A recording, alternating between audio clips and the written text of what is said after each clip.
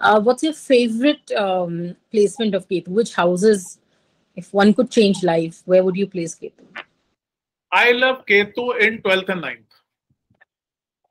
Both houses of liberation and Uh-huh. religious Yeah. activities. 12th house Ketu, it's a tough placement, but it is like, I always tell them, it is like going through one final police check before you onboard your flight to a very good destination.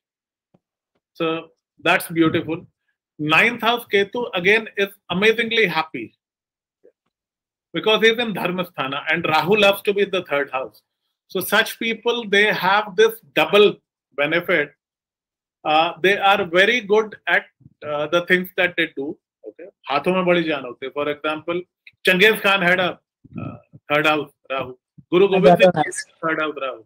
उनके दो कुंडली है. One is तुला लग्न, one is मेष लग्न. I am strongly in favor of the मेष लग्न वाला कुंडली. So he had a third house Rahu, one of the greatest warriors and one of the greatest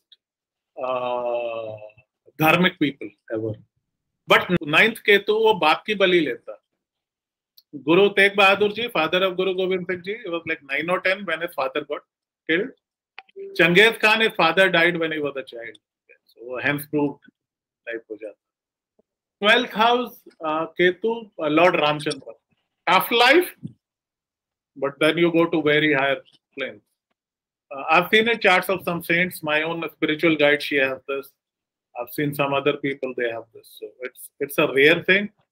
I have a few friends who have this, but those who have it, I consider them particularly lucky.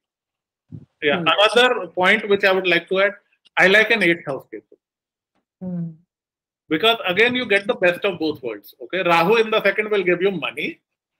Ketu in the 8th will give you a strong intuition and very good occult knowledge. So these people have best of both worlds. I totally love a second house Rahu. But my favorite is 9th and 12th. Thank you. Yeah. Perfect. Sir, thank you so much for your time and really excited for the next one now.